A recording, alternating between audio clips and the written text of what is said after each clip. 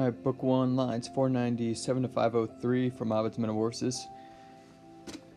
We know that Apollo is madly in love with Daphne, who is not going to return the sentiment. And Apollo is the subject here. He looks at Hercopolos,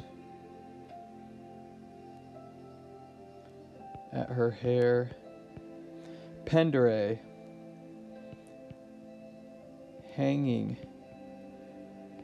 from Colo, her neck. Anortus is describing the hair, unadorned. And he says,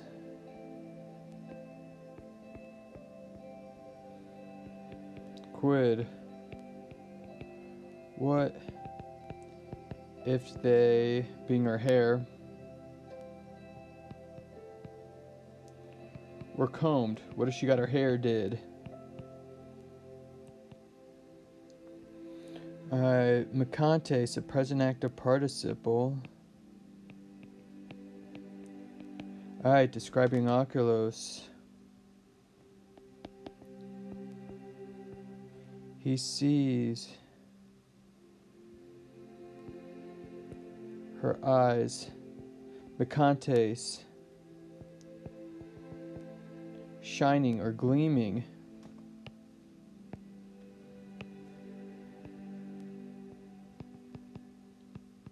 With fire. Similes, similar to the Siderbus, to the stars. He sees Vedet, her oscula, her lips,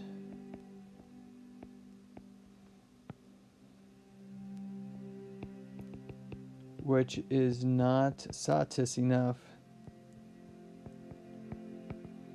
to have seen.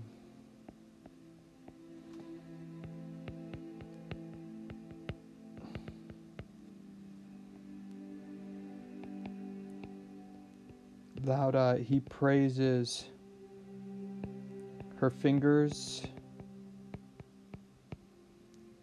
and her hands, Brachia and her forearms,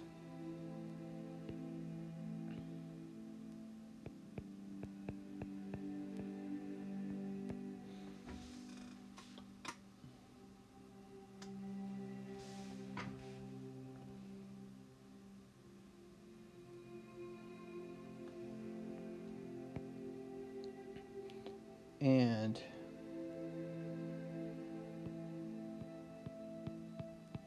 her shoulders, nudos, naked.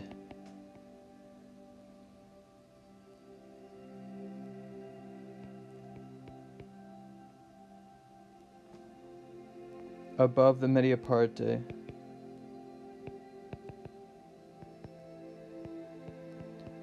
Literally plus more, and then ablative of comparison. More than the middle part.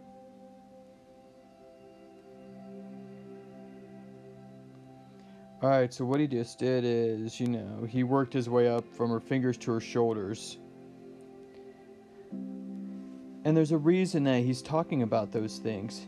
Because that's what he can see her eyes, he can see her mouth, he can see her arms. The rest of her, for the most part, is covered. See if, after Sine Numine, Ali takes a holiday, if anything hides, he thinks it better, meaning he's imagining it being amazing.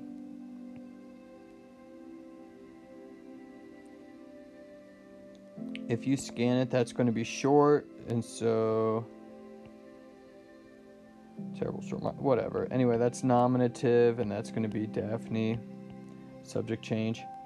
She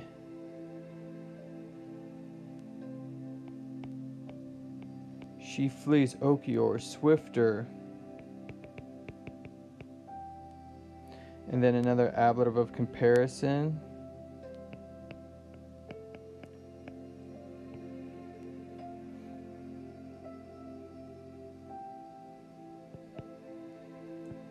Then the light breeze.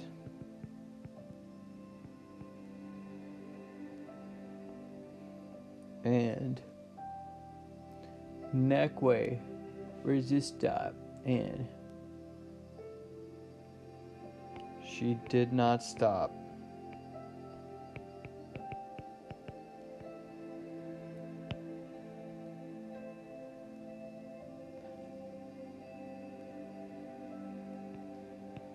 At these words,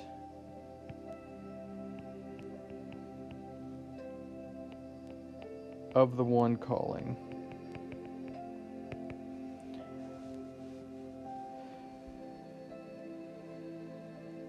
Alright, so the chase is underway and she's getting her going. She wants nothing